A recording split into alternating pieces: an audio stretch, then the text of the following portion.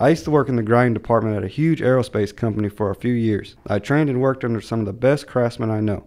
We were doing well and the company needed a few more hands to assist with the workload. One guy really stood out with his grinding techniques. He was a lot younger than some of the other machinists I worked alongside. He was maybe in his early 40s. Now remember, a lot of the guys in this shop were in their late 50s and early 60s, and some should have been retired for a few years. He came in and learned the machines pretty quickly. They threw him on a machine after a few weeks and off he went. At first, we didn't really watch his quality or quantity of work until a particular job came along, mainly because the way he programmed it and ran it wasn't normal to the other operators.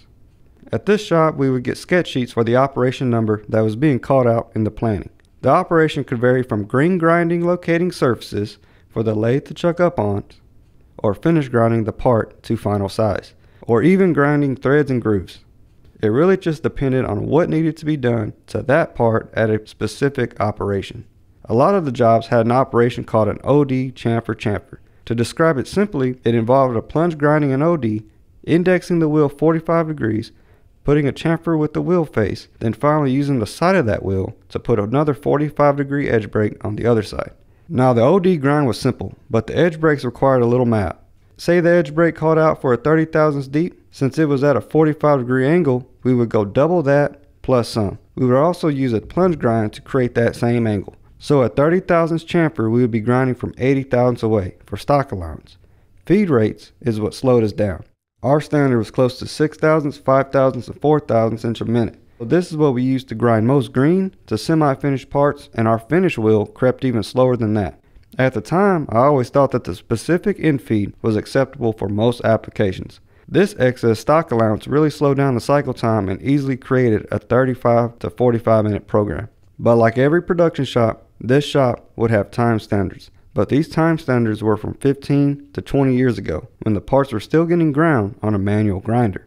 Now, they are being ran on a CNC and are 10 times faster to produce. But due to management not obtaining another time standard, the operators would take advantage of this opportunity to run the parts slower because they could and the upper level would never know.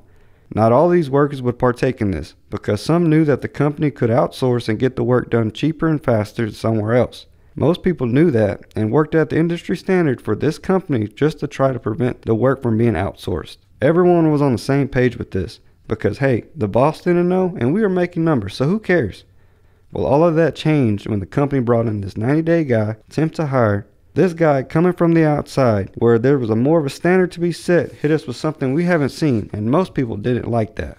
He was at his machine and this job comes rolling up. He sets the job up, finds size, and goes into run. After a few hours, he was done with the 30 or so parts that arrived at his desk. A job like this would usually take between 1 to 2 days if it was ran between 2 shifts. Of course, management loved it, but oh boy did the co-workers hate him. He's going too fast, or he's going to burn the parts, they would argue. Well, after they got involved, the parts went to inspection. Then the process engineers had to come out. They inspected the parts for burns and cracks and found none. Then the heat treat supervisor got called. Finally, heat treat answered everybody's concern when explaining that the parts are carburized, but they're not heat treated yet, so it's highly unlikely that these parts could be burned. After the inspection fiasco, the operator just carried on grinding faster than pretty much everyone. So I stuck to him as much as I could, because there I wanted to learn more, not to do the same as everybody else. This guy understood that today's grinding wheels and machine rigidity allows for safer and heavier cuts. He didn't run to our known standard, he was running double or even triple that. For that part, he was grinding the angles 18, 16, 8 thousandths inch a minute compared to our 5, 4, and 3. The other operators didn't care for him as much, but he would make it a point that we want to go fast. We want to bring the work in and push it out. We want to get the work back from the outside sources and do as much work as possible in-house. More in-house work means better job security and possible more overtime. Some people came around and accepted that and would increase their production time, and others stuck in their ways because to them, there's only one way to make the part right.